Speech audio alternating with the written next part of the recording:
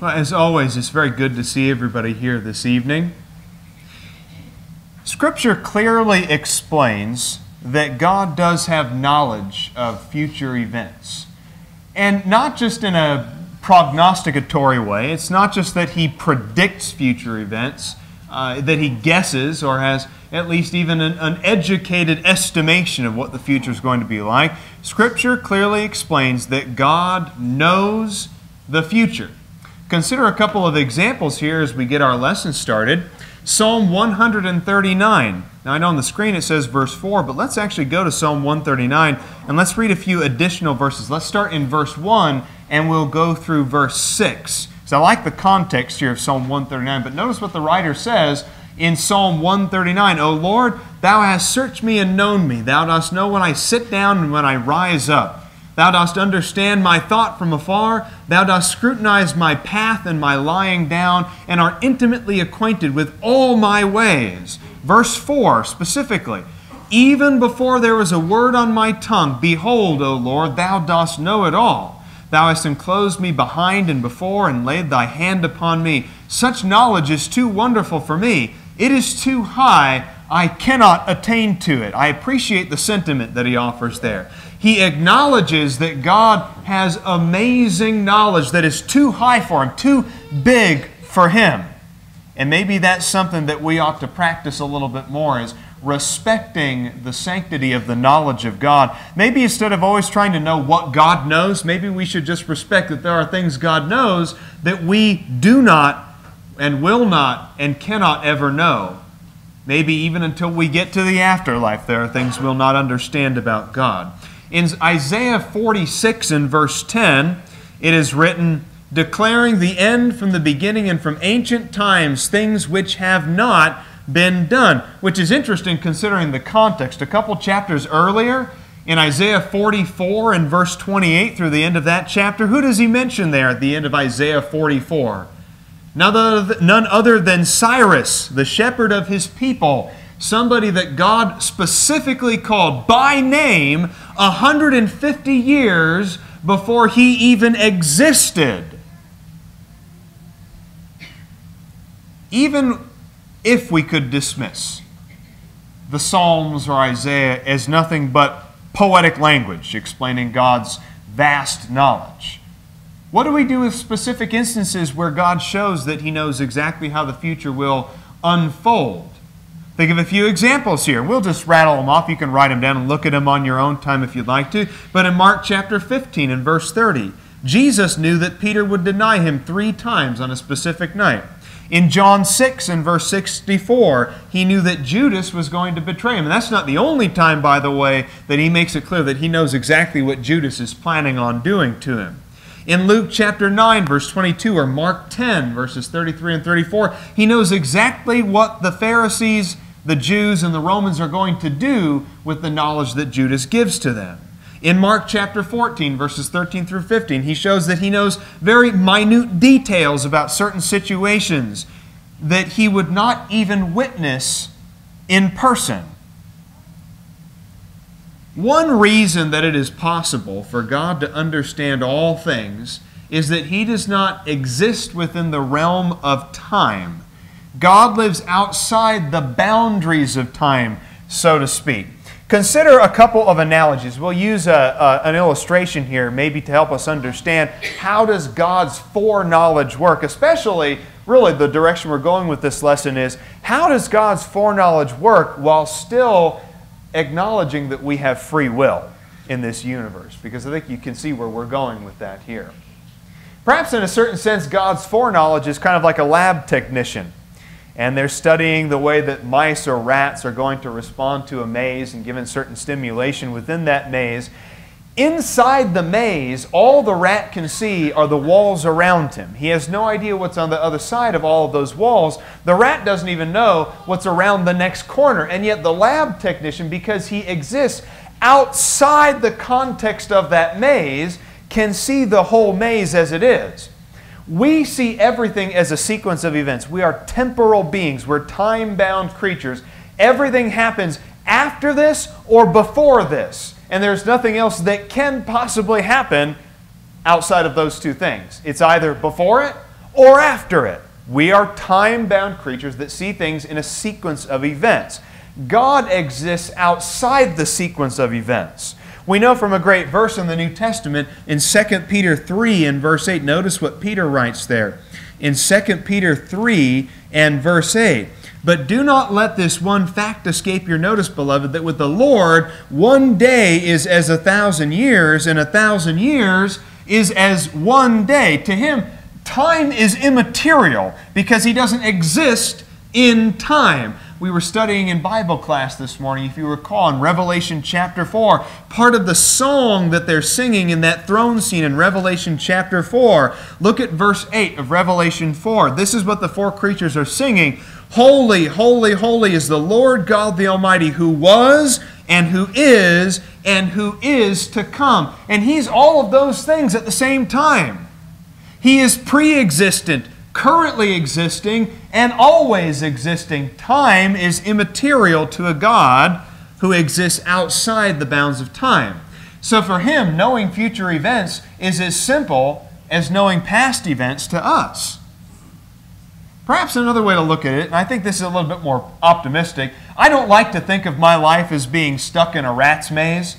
So the analogy that I like to use, and Thomas Aquinas also used this, the theologian, he said that God is almost like someone at the top of a hill or at the top of a mountain, and He's looking down upon travelers following a path. Now, the man on the top of the mountain can see exactly where that trail is going. He can see around the next bend, over the next hill. He knows what's coming on that trail because he has the perspective that affords him that knowledge. Now, the person on the trail, the person tinkering around down at the bottom of the hill, surrounded by trees or rocks, or who is prevented by a hill from seeing what's beyond the next one, he does not have that perspective. And so God sees, again, He sees the sequence of events laid out, whereas we are bound by time and bound by perspective. We don't see things as God sees them. Now still, let's acknowledge something.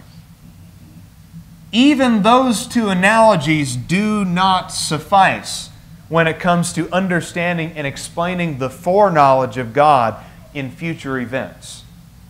You can be at the top of a mountain and you can watch a man hiking along this trail and you can guess what will happen next. You can assume what will happen next.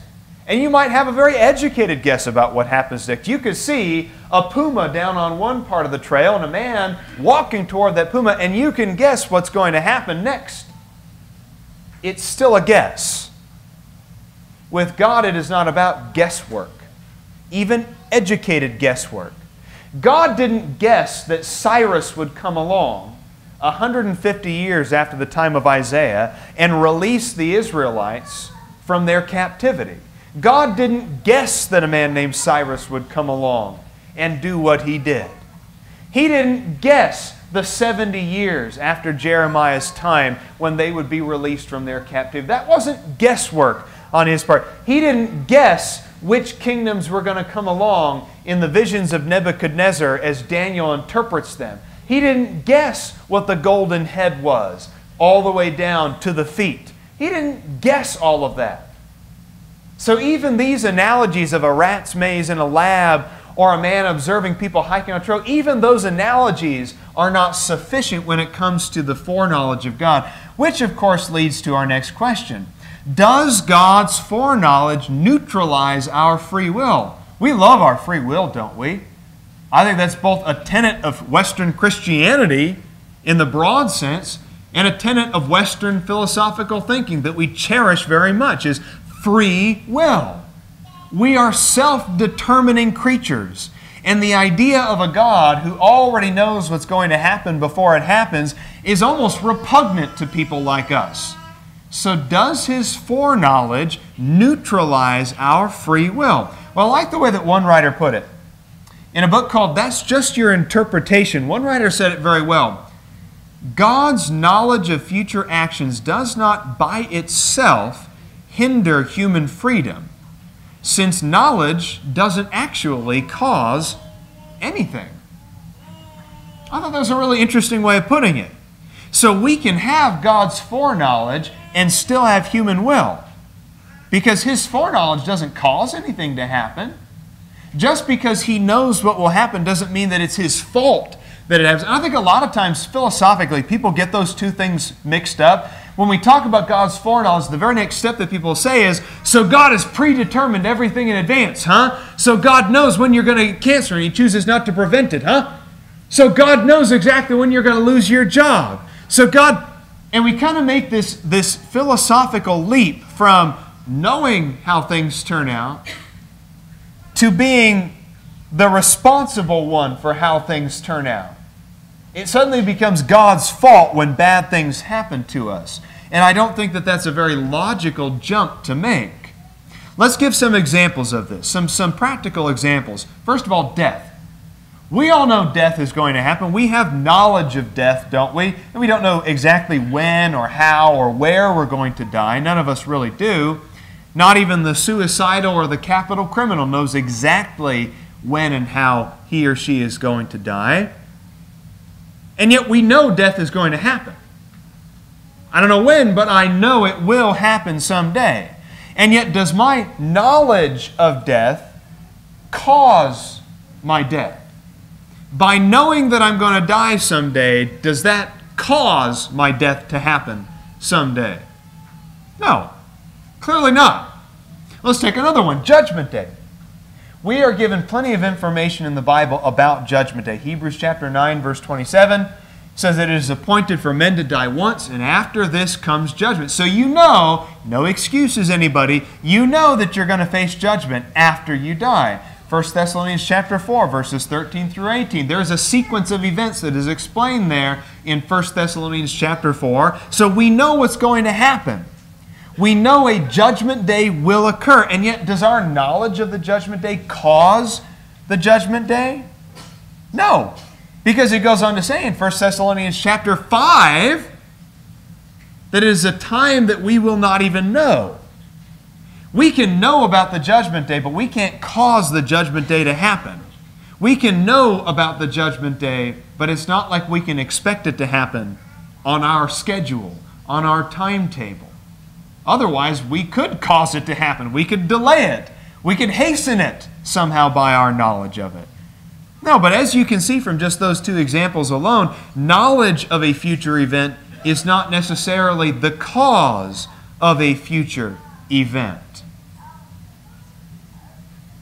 Now, a number of scriptures in the Bible indicate that God has the ability to know various outcomes depending on how people respond to the situation. I think this is maybe a good way of explaining to people how you can meld foreknowledge and free will into the same conversation.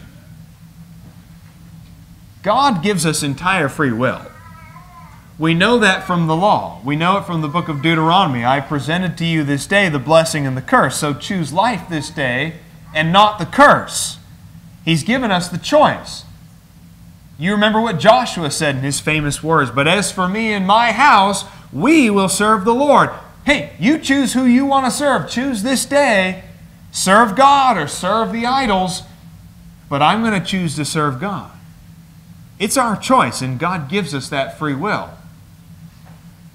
But God also knows what would happen if I choose to go down this path versus going down this path. So I like this. Maybe a better way of putting it, it's not that God knows the future, it's that God knows various futures. God knows all of the futures, depending on what we choose to do with the stimulus given to us. Consider an example here. In 1 Samuel chapter 23, let's go to 1 Samuel 23. And notice a situation here, and as it turns out. After rescuing the people of Keilah from the Philistines, David decides to take refuge in their city for a time. And remember, at this time, David is fleeing from his father-in-law, Saul. Saul is trying to kill him at this time period. So here in 1 Samuel chapter 23, David takes refuge in the city of the people of Keilah for a time period. When Saul realizes that that's where David is, he pursues him. He sees the opportunity to lay a trap for David. Fearing that the people of Keilah might betray him, David asks God what will happen? Notice here in verses 11 and 12. Will the men of Keilah surrender me into his hand? Will Saul come down just as thy servant has heard? O Lord God of Israel, I pray, tell thy servant. And look what the Lord answers. He will come down. Verse 12. So David said, will the men of Keilah surrender me and my men into the hand of Saul? And the Lord said, they will surrender you. God knows future events, does he not? He says in plain language, the men of Keilah will surrender you. With that knowledge, David then makes a choice. David takes control of the situation. He seizes with his free will upon an opportunity to escape the men of Keilah. Rather than staying in their city and becoming the prey of Saul, he actually leaves their city. With that knowledge. So it's interesting, isn't it? That God clearly says the men of Keilah will surrender you to Saul.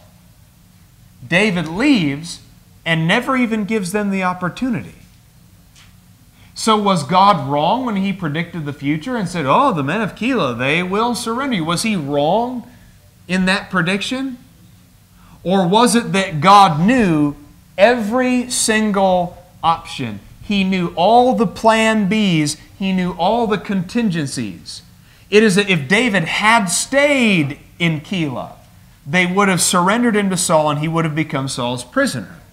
But he chose to leave with that knowledge. I think that's important to understand here, that God knows all of the options. He knows all the plan Bs and all of the contingencies. Let's look at another example here. In the prophet Jonah. Let's go to Jonah and look at a couple things here in Jonah real quick, okay? Let's notice in the story of Jonah, of course you all know the story really, really well. We've known it since childhood. Go to Jonah chapter 3 and verse 4. Look at Jonah 3 and verse 4. He's finally at Nineveh. You know, the stink of fish breath all over his clothes. He's finally at Nineveh. Jonah 3 and verse 4, it says, then Jonah began to go through the city one day's walk, and he cried out and said, yet 40 days and Nineveh will be overthrown. Now, of course, we have to understand, that's Jonah speaking quite hopefully, but that's also a prophet of God here speaking by the power of God. Jonah said exactly what God wanted him to. I think we need to acknowledge that. The first 3 verses make it very clear that Jonah finally gives in and says, okay, what do you want me to say to Nineveh? And God says, you'll go to Nineveh and you'll tell them exactly what I tell you to say. And part of that message is, yet 40 days and Nineveh not could be, not might be, not might otherwise be, but he says in no uncertain terms, in 40 days, Nineveh will be overthrown. What happens in 40 days, though? Was Nineveh overthrown? No, the people of Nineveh repent of their sins in sackcloth and ashes. The leader of Nineveh declares a fast for the whole city. They're weeping and crying to God for forgiveness, and God forgives them. Yet 40 days, and Nineveh was not overthrown. So again, you see, just like with the story of David and the men of Keilah, God knows what will happen if the men of Nineveh do not repent, 40 days will come by and the city will be destroyed. If the men of Nineveh do repent, 40 days will come by and they will be forgiven. The city will be left to them whole, not in pieces as he had promised. God knows all of the contingencies. Go to Jeremiah 18. Before we leave this point and move on to another idea here, let's go to Jeremiah 18. Because I think Jeremiah explains exactly what we're talking about here in really, really plain language. Notice Jeremiah 18, beginning in verse 7.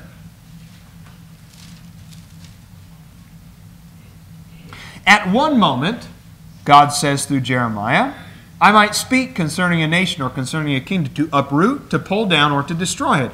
If that nation against which I have spoken turns from its evil, I will relent. Other translations say, I will repent. I will change my thinking, change my mind about them concerning the calamity that I had planned to bring upon it. Of course, he goes on to say that the flip side is the same way as well. Whether I've planned to bring calamity or good things, Whatever the plan is for that city, that plan can be flipped upside down on its head depending on what human free will does as a response. God might have a plan for the future. We could acknowledge that. But God might also just have foreknowledge of future events that He didn't even cause. Either way, God's foreknowledge is the sort of thing that knows what will happen if.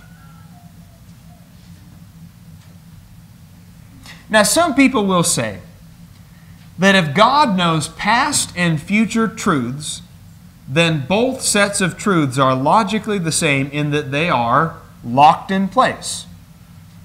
The future is just as unpreventable as the past.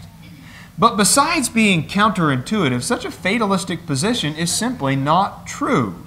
By definition, we cannot act on or cause anything in the past. That would be backward causation.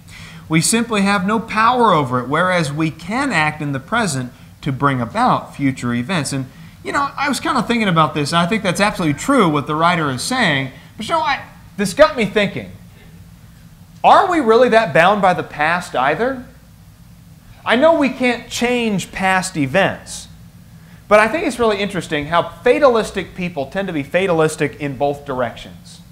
They tend to see themselves as trapped by the mistakes of their past, and thus their future is going to be colored by that. They're bound by the past, so they know how their future is going to turn out because they're stuck.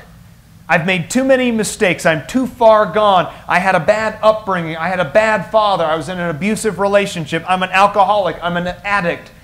Fill in the blank, whatever it is. And we feel like we are so stuck by our past events that the future is now also just as fatalistic. And we tend to have this attitude that both sets, like the writer says, both sets of truths are unpreventable. You can't change the past. You can't change the future. And what a miserable way to live. But the more you think about it, at least in Bible terms, I almost see the past as just as boundless as the future. When you become a Christian, are you bound by anything in the past? Now, I know that there's still consequences that we might face. It's not like you can become a Christian and get baptized and you don't have to go to prison for things that you've gotten away with in the past or something. That's not what I'm saying at all. Like you can be a jewel thief in the past, become a Christian, then keep all of your loot. That's not at all what I'm saying. You don't have to be bound, though, by the lifestyles. You don't have to be bound by the guilt. You don't have to be bound by the choices that you made in the past. Your future is wide open. Why? Because your past is the past. Your past has no bearing on who you should be right now. We have all kinds of excuses. Well, I am that way because my dad was that way. I've got a bad temper because of this or that. I'm miserable because of my choices at work, because of a bad boss. We've got a whole litany of excuses that we offer of why we are who we are, why we feel so fatalistic about the future. We have all the excuses in the world, and yet God is calling us through the gospel to lay the excuses down and not be the kinds of people who you think you have to be, but to be the kinds of people who you are called to be through His Word. That's Ephesians 4, isn't it? We've looked at Ephesians 4 several times in the last few months, haven't we? Ephesians 4 is all about taking the old creature, getting rid of it, killing it, setting it aside, and moving on to the new creature. If you stole before, stop stealing and labor with your hands. If you used to curse, stop cursing and praise God. If you were a liar before, quit lying and tell the truth. No, we are not bound by the past. We're not bound by the future either. You know what we're bound by? We're bound by an obligation to our Creator who tells us what we should be, how we should use our free will as we move forward each and every single day of our lives. Now, the last point that we'll look at, how does God's foreknowledge actually free us? Because a lot of people look at God's foreknowledge and think that it's confining. Like, well, if God already knows what's going to happen, then really, what can we do to prevent it? We kind of get afraid of the future because of that. And, I can understand that. I can understand it. If you're sitting and watching a movie with someone who already knows how the ending goes, they're just sitting there all smug, aren't they? And that's uncomfortable. Nobody wants to watch Inception with someone who knows how the movie ends, right? Nobody wants to sit and watch Braveheart. They're like, well, I think this could turn out okay for Mel Gibson. No, nobody wants to sit and watch Braveheart with someone who knows how the movie's going to turn out. So I can understand. I understand that God's foreknowledge is an intimidating factor when trying to understand a relationship with Him. But rather than being something that constrains us or makes us uncomfortable, let's see all of the ways that His foreknowledge actually releases us from the bounds of this life. First of all, we know His judgment is coming. God has already told humanity that He is coming to judge. 2 Corinthians 5, verses 9 and 10. We will all stand before the judgment seat and be judged for the deeds that we have done in the flesh, whether good or evil. Romans chapter 14, verses 11 and 12. Every single one of us is going to bow our knees before God on that great and terrible day. We know that judgment is coming. Rather than being terrified of the impending judgment, we should use that as great motivation to live how we ought to live. Look at Galatians 5 and verse 13. The writer of Galatians says that we have great freedom. And I think that great freedom comes from great knowledge. We know what's going to happen. We know there is a judgment day that's coming. Yet look at what he says to do with your freedom. You have free will. You have freedom offered you in Christ. What should you do with it? Galatians 5 verse 13. For you are called to freedom, brethren. Only do not turn your freedom into an opportunity for the flesh, but through love serve one another. Where's the motivation? The motivation is to serve one another through love. I know the judgment day is coming, and I know I'm going to be judged based on what I do in the body. I know that a great book is going to be opened to me. The book of Revelation makes that very clear. A great book will be opened to me, and I will be judged based on what God finds in that book under chapter Ryan. So what am I doing with that life? Is that knowledge motivating me? If it isn't, it should be. We already know the standard too. What does John 12 and verse 48 say? John 12 verse 48, out of Jesus' own mouth, He says, there is one thing that's going to judge this world. What is it? My word. My word is what will judge this world. So we know the standard. You want to know how you're going to be judged? You already have the answer key right here. You're not going into the SATs without some kind of knowledge. You're not taking your driver's test without having something to work with. You have the answer sheet right here. Jesus Himself said, you will be judged by a standard. That standard is my word. So there's no surprises also. We're not going to get to the judgment day and God's going to go, so you didn't see the last chapter, did you? Oh, I forgot to put that one in there. There's nothing that God's going to say to us on the judgment day where He's just going to be like, whoops, my bad. Forgot to tell you about that one. No surprises on the judgment day. Standard that's already been revealed to us. We already know the means to salvation. Mark 16, verse 16. He who believes and is baptized shall be saved. He who does not believe shall be condemned. And notice that Jesus says that in a predictive sort of language. God's foreknowledge? Sure. You know what God's foreknowledge says about who's going to be saved? God knows exactly who's going to be saved. He knows exactly who is going to be saved. Everybody who believes and is baptized will be saved. Everybody who does not believe will be condemned. That's God's foreknowledge at work there for you. What are you going to do with that? The very fact that God reaches out to us means that He believes that some of us will be saved. I think that we need to be careful not to regard His confidence in us so lightly. The very fact that God gave us the Bible, the very fact that God sent His Son to us, the very fact that God says, he who believes and is baptized shall be saved, is basically His hand reaching out to us going, I know you guys can do it. I believe you can be saved. Well, wait a minute, I thought God's foreknowledge was fatalistic. I thought God's foreknowledge meant that we should all just give up because it's all been decided already. You know what? If God's foreknowledge means that we're predestined to one path or the other, then why does He reach out to us every day and practically beg us to accept the gospel? The very fact that God reaches out to us means He believes each and every one of us can be saved. Now, He doesn't believe that we all will be, but He believes that we all can be saved. And that's not predestination. God's foreknowledge is not a weapon that He uses against us. It is a weapon that He uses for us. Think of it this way. You have got a guy on your side. I say guy in the lightest possible terms, of course. You have someone on your side who knows everything. Let that sink in for a second, okay? It's you're going to let that sink in. You have a God on your side who knows everything. You think He can help you find salvation? You think that in His knowledge, in His vast, immeasurable, unfathomable wisdom, that He can find a way for you to be saved?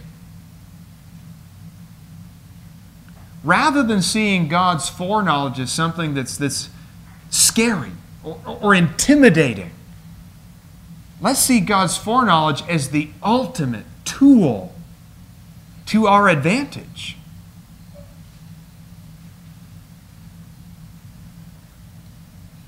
Notice 1 Peter 1, verse 19. Should it surprise us that God is watching out for us the way He is? Everything that God has done up until this point has been for our benefit. Why should anything change after that? Why is anything that God does for us in the future going to be different than everything He's done for us in the past? In 1 Peter 1, verse 19, it says, "For He was foreknown." Who is He talking about there?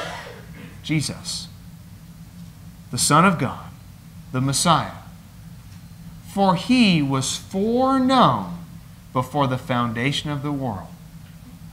But He has appeared in these last times." Why? For your sake. I love the way that verse brings the two things together. You have God's foreknowledge on the one hand because Jesus was foreknown before the foundation of the world. And yet in that foreknowledge, there's God working on your behalf to save you. Jesus was foreknown. Jesus came by a predetermined plan, predestining for our sakes. And again, that leads back to that point we were saying just a minute ago.